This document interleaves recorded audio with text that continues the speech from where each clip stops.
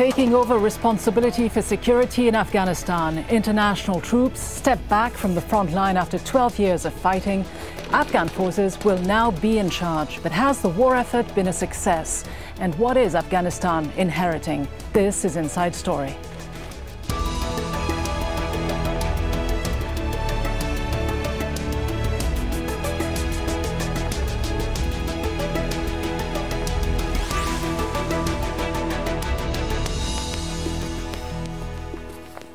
Hello and welcome to the program. I'm Rida Fakhri. It was a war born out of the coordinated attacks on the US on September 11th, 2001. The American president at the time, George Bush, called it the war on terror, and it became synonymous with the hunt for Osama bin Laden.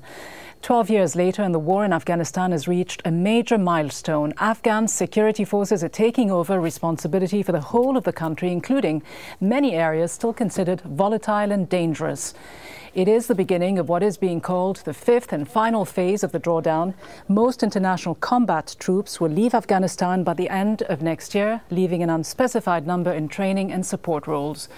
Now, while the drawdown has been gradual, the US reaction to the 9/11 attacks in 2001 was a swift one. Within days, the US Congress passed a law authorizing the use of military force against what it called terrorists. And on October 7th, Operation Enduring Freedom began attacking Taliban and al-Qaeda targets inside Afghanistan. The US-led operation was backed by Western allies and justified as an act of collective self-defense, but it was not authorized by the United Nations Security Council. By December, the UN agreed to the creation of an international security assistance force to take all measures necessary to help maintain Afghan security. Now, 6 months after September 11th, the then US President George Bush laid out his vision for achieving peace in Afghanistan. He said it would mean helping the country to develop its own stable government, to train and develop its own national army, and build an education system for both boys and girls, a system that works. So to what extent, then, have those goals been achieved? Let's discuss all this with our guests. In Kabul, Dawood Sultanzoy, a former Afghan member of parliament. In our Washington studios, Mark Kimmitt, former US Assistant Secretary of State for Political and Military Affairs. And also joining us from Kabul, Sonia Iqbal, a member of the Afghanistan 1400 Civil and Political Movement. Dawood Sultanzoy in Kabul, have some of these stated US goals then been achieved 12 years on? Does Afghanistan have a stable government? Does it have a strong and efficient national army that can now take the lead? I think we cannot shortchange the achievements of creating an army to where we are, but this journey was not ambitious enough in creating our security forces.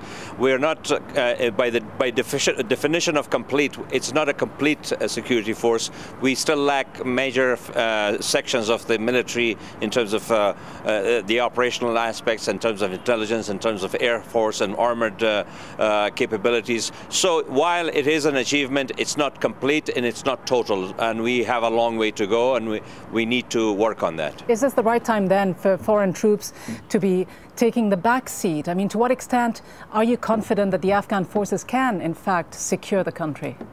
Well, I'm not. I don't have any illusions about the capability of Afghan forces.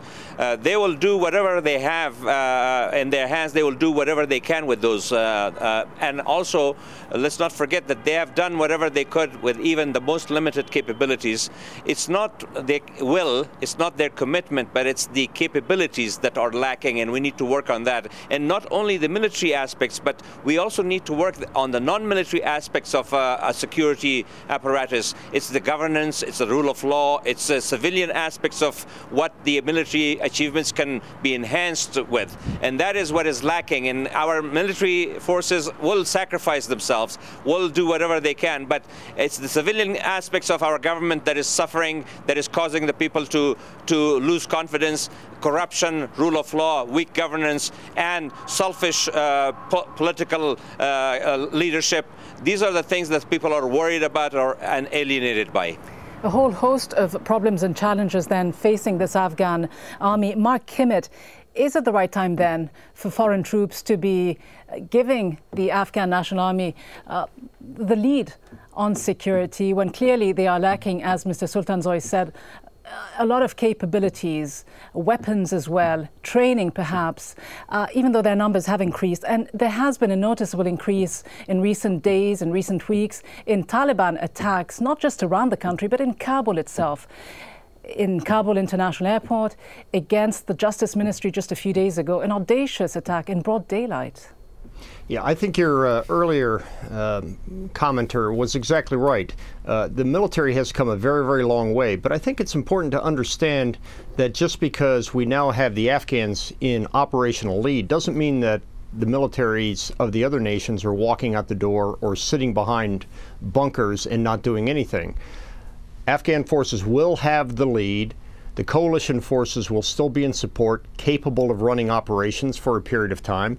Even beyond 2014, there will be a residual force that will be there to help the Afghan military.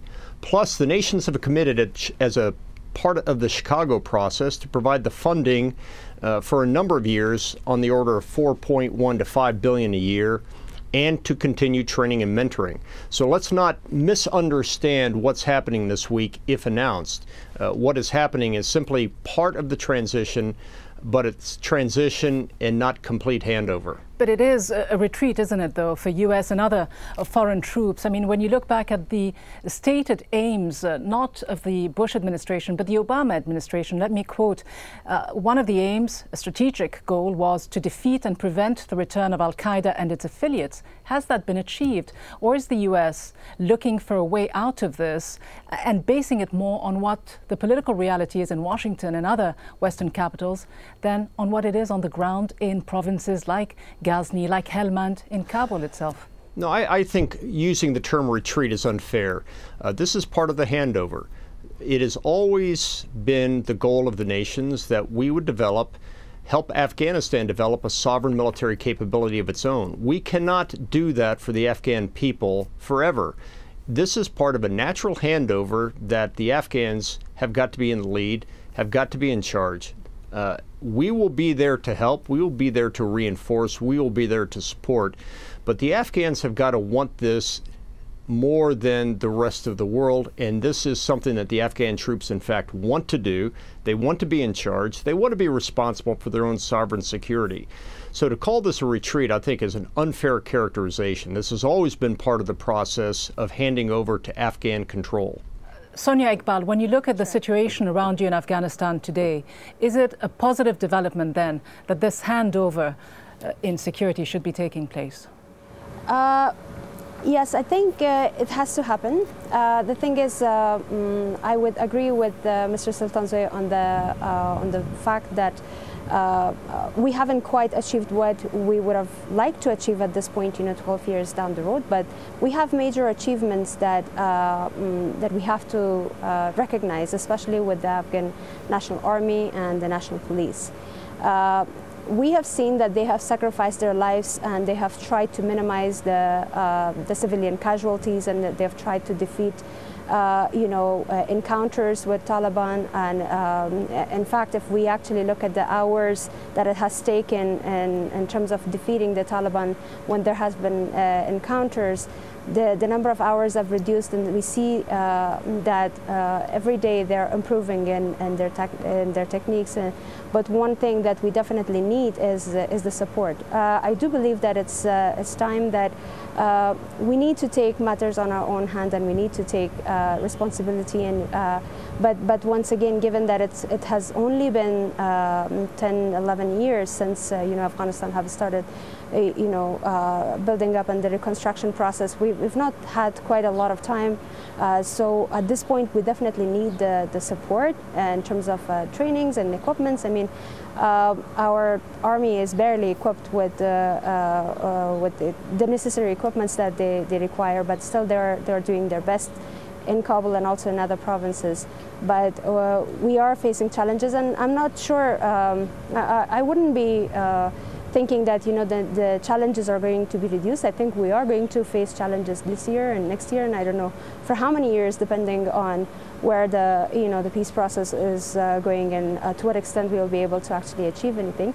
But I do see that we are prepared to take. Do you though think that the Afghan forces can prevail militarily over the insurgency, the Taliban? They're at the doors of Kabul, it would seem, and they've made gains in recent weeks. I mean, can they prevail militarily, or do they have to eventually sit down and negotiate?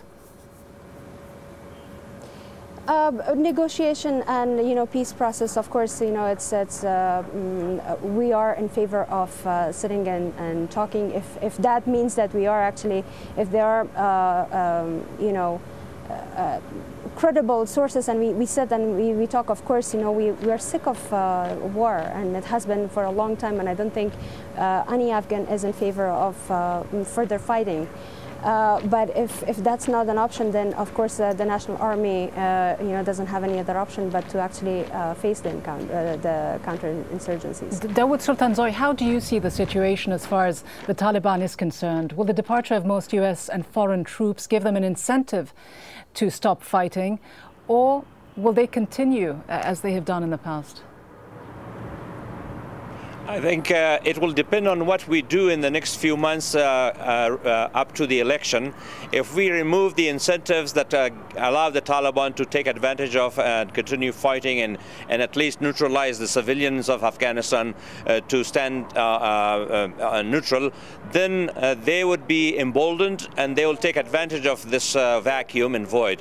But if we deliver a good election, if we improve on the governance and rule of law and fighting corruption, and also the international community has to clarify their position, because right now the people of Afghanistan, the perception with the people is that, well, this is basically an Afghanization of war on terror, and we should remove this perception and show a commitment, not just military commitment, but fighting the real causes of terrorism in this region.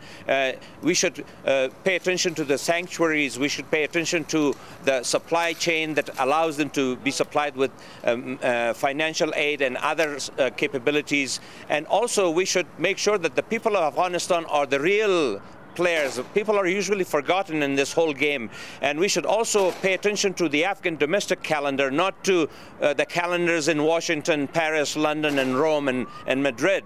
But also we have to pay attention to those people who are suffering the most, who are the people of this country. The realities on the ground should not be forgotten in this country. We need rule of law, we need good governance, we need fight against corruption, and above all, we need a changeover of this government and a good election where the people of Afghanistan have a new choice, new faces, and a new energy with new plans and new programs, so the young generation of Afghanistan can be engaged again, and the Taliban will not be able to breathe the oxygen that is created by this inefficiency.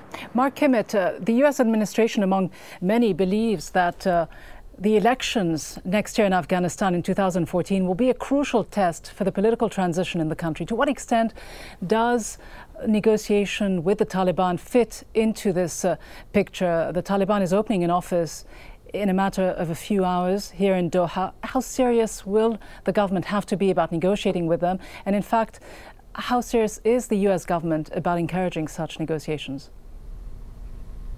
Well, first, I think the United States, like all nations, are very interested in seeing negotiations occur. At the end of the day, the only purpose of the fighting or not fighting is to get people to the negotiation table. You asked earlier whether the transfer of military authority to the Afghan forces will have an effect on the Taliban, and the answer is yes. If the Taliban see that the Afghanistan forces will continue to fight, that will take support away from the Taliban and a willingness out of the part of the Taliban to continue to fight. But if the Taliban think that by the transition to the Afghan forces, they will in fact have the upper hand because of a weaker Afghan force, there's no need for the Taliban to negotiate, because they'll think they can win on the battlefield. So the combination, as was said earlier, of good progress in governance, good progress in terms of providing democracy and freedom to the people, and a strong willingness to stand up to the Taliban militarily, those are the factors that are going to drive the Taliban to the negotiating table so that we can put an end to the fighting, and we can move forward in Afghanistan with good governance and an end to the kind of barbaric actions we've seen from the Taliban over time. Sonia Iqbal, when you look ahead to the next few months, certainly before the elections, what do you think needs to be the most important focus, and to what extent do you see the education system, which was another one of the often stated US aims to ensure that this is going to be a system that works for both boys and girls, has been achieved? You know, basically what we are hoping to happen is for the candidates finally to come in and, you know, present their agendas. I mean, for the first time, I think, you know, we have to move towards elections going from individual-centric to actually program-centric, people actually coming with their programs and showing the people that what their agendas are and how are they going to address the challenges that we are facing right now. Take it from security to governance, corruption, rule of law, and all of these challenges that we have.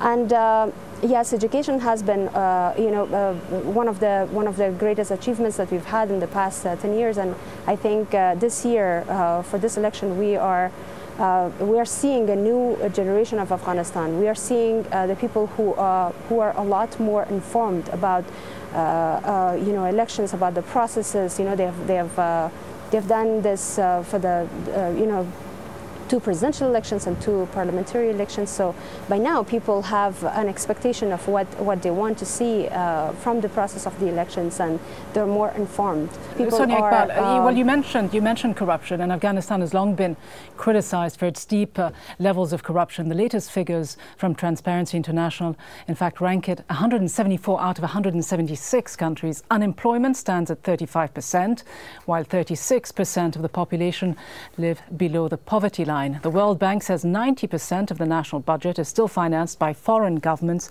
and organizations. And NATO Commander General Joseph Dunford is warning that that could be under threat. And speaking on Friday, he said the gains that we have made to date are not going to be sustainable without continued international commitment. Dawood Sultanzoy, what kind of commitment would you like to see? I think the commitment is not enough in a country where the whole world is fighting a war in.